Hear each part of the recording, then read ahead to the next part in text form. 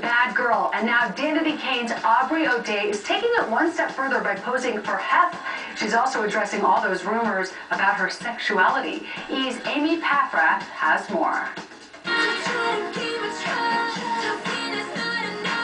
From singing in P. Diddy's girl group Danity Kane to standing out all on her own on the cover of Playboy, Aubrey O'Day sizzles in the March issue out today. I never really felt sexy in my life, so for me this has been a liberating experience. While she wears a mini dress on the cover, she reveals even more inside the mag, along with details on her sex life.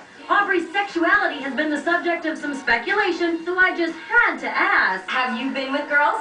You know, I've been on dates with women, I've been on dates with men, and there's neither that I prefer. I think it all was dependent on the person. So, if I find it with a woman, then that's who I'll be with, and if I find it with a man, then that's who I'll be with. So would that man or woman be someone in the Hollywood scene? I worked for Puff, and I've been around a lot of powerful people in the industry, and I think that, you have to be choosy as you get older. Would you ever be a girlfriend? A half girlfriend? I don't think so, but I definitely think Hef is sexy. Yeah? Yes, he's definitely sexy. With such a busy career, how does Aubrey unwind? How about a spa day with her dog? We saw it in action at the Club Beverly Hills Dog Spa. She's wearing this cute little Playboy sweater. She is. They gave it to me for her. In honor of your cover shoot.